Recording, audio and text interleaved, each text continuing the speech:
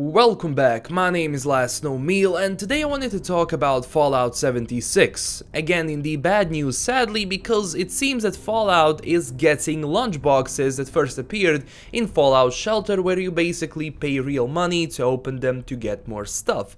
It's nothing more than a different name for a loot box. Same stuff, different name. But before we continue, just a quick word from our sponsors. This video is brought to you by ChronoGG. They host daily sales of video games working directly with the publishers. Only today we have an amazing Civilization 6 Gold Edition featuring all the content from the game and all the expansions for only $35. Click the link down below and check it out.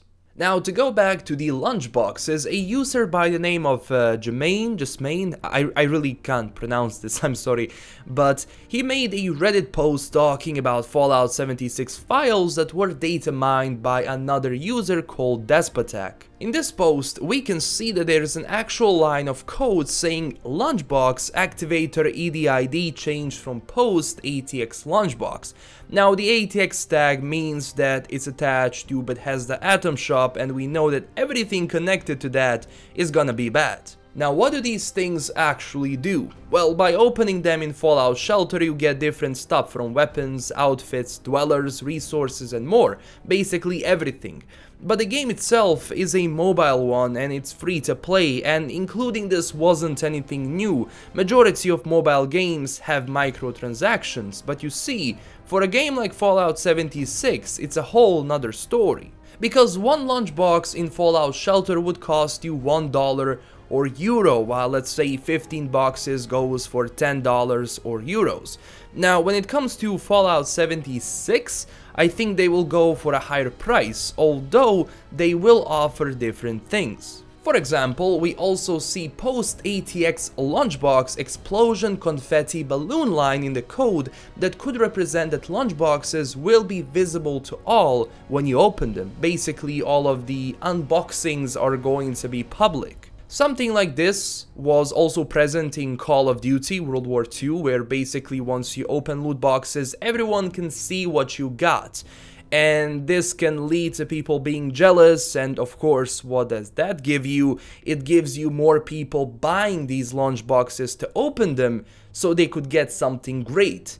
And especially if you do it publicly, you will make some people jealous, and of course, those people are going to go and buy them. We also see that loot boxes might give us XP bonus, carry capacity bonus, damage bonus, and rad resistant bonus. I mean, this is crazy. It's not only that XP, rad resistance, and carrying capacity are getting a bonus through the lunch boxes, but also damage. I mean, I know it's for PvE, but again, for a game that has PvP and PvE, and a game that was $60, doing this is completely insane. And if this turns out to be true, I mean, geez, the greed of these people. Is this really Bethesda? Or is it just an empty shell of a Bethesda that we knew? One thing is also that stupid Atom Store, which is something we've had before. Free for all. From modders. On a modding website. Everything on this Atom Store is something we've had for free before, but Bethesda thought, let's see, why don't we include the same goddamn thing? Why don't we go and include some of those cosmetics in our Atom Store? And they basically take all of this modding idea and just free mods for everyone, and they put a price tag on them. That is basically the Atom Store. Now, I do understand this is a multiplayer game, so you can't really have everyone just putting in mods and outfits as they want. You kind of have to regulate that, but at the same time, you could regulate that thing for free. I mean, still, those are cosmetics, but now you have XP bonuses, you have damage bonuses, you have rad resistant bonuses, you have carrying capacity bonuses. That's some bullshit. It also seems that perk cards were removed with ATX attached. A poster also said that this could mean they were supposed to be sold via Atom Store and that they might make a comeback.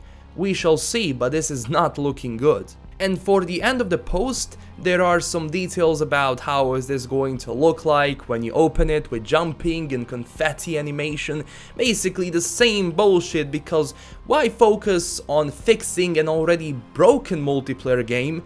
Like, who does that? I mean, the performance you see on the gameplay is a performance I get on my machine.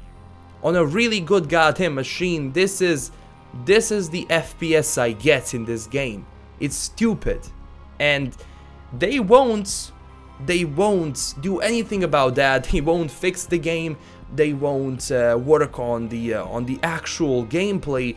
But they will put on these lunchboxes, because why not? More money. I mean, why not focus on leeching more money from the consumers? This is Bethesda 2018, and also with the recent XP nerf, having an XP boost would be great, wouldn't it? I mean, I have to go through this game to record gameplay footage. I really tried playing it, I can't. It's not the same Fallout anymore. There is no point in the game, and also this performance is just... I can't play the game with this. It's just a lazy mix of repetitive Fallout 4 quests with nothing giving me any motivation to play.